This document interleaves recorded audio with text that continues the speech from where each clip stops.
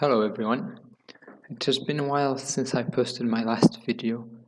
I haven't had the time, or also because I wanted to make something unique in some way, something that can be used on a real project because it's accurate or it has been tested.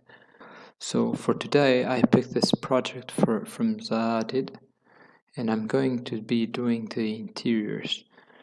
So doing this organic interior modeling and seeing what can be done in Revit. So this space might be hard to understand at first, but this is actually one space from these two images. So it's like the ceiling becomes this wall and it continues twisting to be the ceiling here. So if we go into the model and we start a new mass, so if I place these, this line through points and I just copy it across. I'm not trying to be accurate or anything here, just to try to show the process. So we get these lines that I would make, just go wireframe and make them reference lines so that it's easier to change. So if I move some of these points up, and I start to get that shape, I can move it a little bit further, but I see that it's already starting to make that undulation. That's one of the problems with spline through points. So it's coming down, even though those last 2 points were in the same level. But still, you see the behavior is not the best, but anyway, for now, if we have this shape, it's lofted, and if it's lofted across, so it's actually smooth right now, just going in one level. But if we do want this to go up and down now, okay, so I'll move it like this. I'm just moving it manually, like point by point. There's not a way to be sure it's actually going smooth. So it starts to do these undulations. So if I grab it, the snip here, you see that it's going up here and down on that side. So if I pull one side down, the other opposite starts going up and down and down. So if you keep moving these up and try to eyeball it and get manually the best look, so it does look smooth, it's still it's not the most accurate method. So we want to do this better. So I'm going to show you a few techniques. Here in this image, what we're going to try to do is get these two. Gonna get a snip.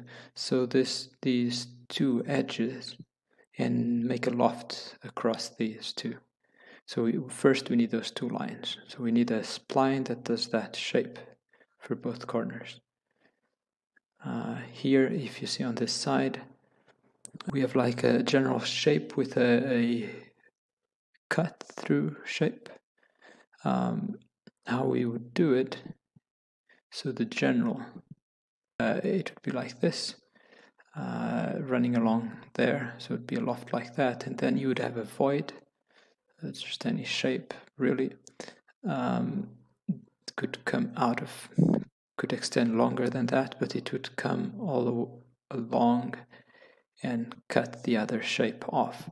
So this is how it would work perfectly. So you guarantee some continuity. But there is one problem with this, is that Revit does not really, it doesn't do that.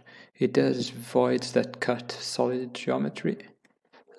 You can do a solid void that cuts a lofted surface, but you can't do a lofted void that cuts a surface.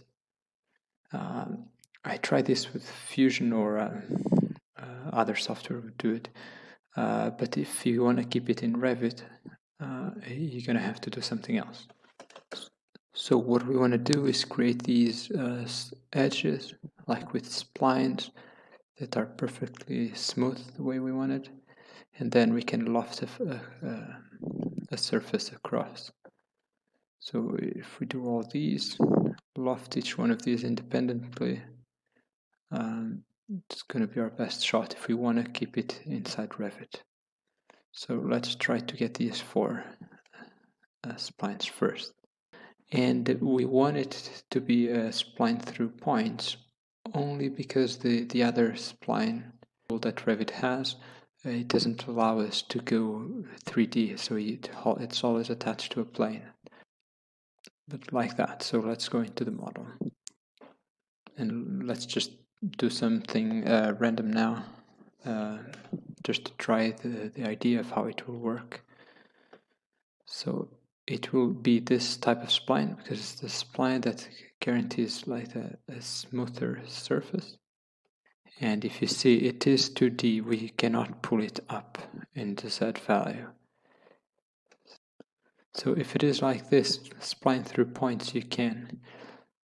But we have that problem that the spline through points, you have to adjust point by point in a way that it behaves unpredicted. Well, behaves a bit not the way we want it, harder to control. And if you look back on the top elevation, the way I was doing it, it's moving out of position. So if we come to the annotation categories, I'm going to create a new reference line, so a red reference line. This will help me to identify which ones are the main driving splines, and another one that drives the form. So now I place the new spline through point. I'm hosting it on the existing spline, if you notice, and now it will be attached to the spline, but I can't drag it up. So like this, it would not work either. So the best way is using the divide path tool, because first you're going to control that the distance between each point is exactly the same. It will help with the curvature. So we have this. Then we do have to create a new point. So now we have 12 points on top of those points from the divided path. But we will still need to place one more. So we're going to have to set the host for each of these to be the reference plane associated with the existing point, and place another point on top of that. You'll know that the first one I select, if I don't use tab, will be the last one I placed. So the last one I placed is hosted on a reference point, and will have an offset parameter that I can change up. And now it will remain attached to that point. See, I can drag it up, and when I move the spline, the points will move with it, and I'll be able to make sure that even after I created the shape, I can still adjust the driving splines that create the form, because I'm guessing that this will have a lot of back and forth adjusting to get the best form that you're looking for. So if you see here, this edge, like the main edge, is going to be created by the green line now. And the red one is the one that's driving and making sure it's smooth the way you want it. But now we have another problem. So I'm trying to adjust it vertically. So I don't have a spline to adjust the smoothness of the curvature vertically. So if I go into an elevation, I already have this plane here, because I needed to host a new spline that I'm going to draw. I can draw my spline with my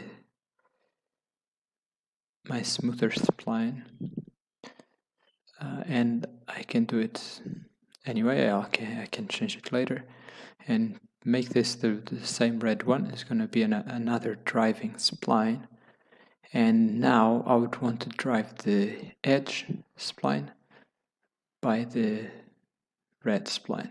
So I have to, if I create these lines,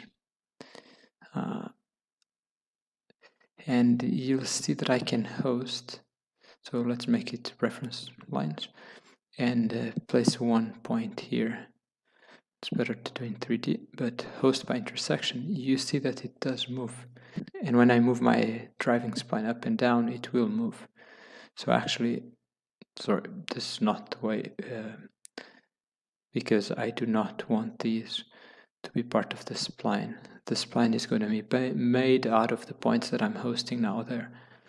So just drag those up and let's place a point in each of these splines, in each of these lines. So so I have to do it one by one, but I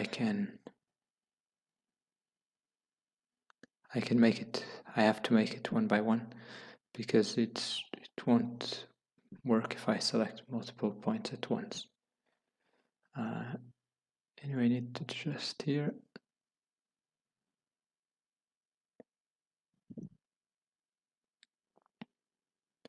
But once it's done, you'll see that those points will move with my driving spline in the back. So these are the points that I want to create my edge spline. And maybe I could use, maybe not red.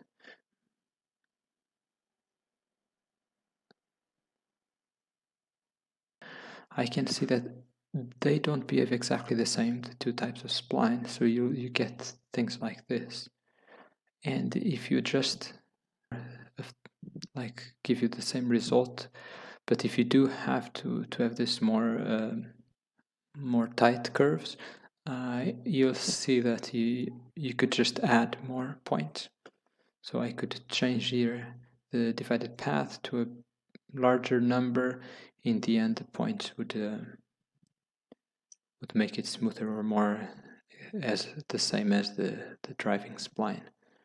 So I could actually make this, get it a different type of reference line. So I can create these guidelines. And I want to do this so I could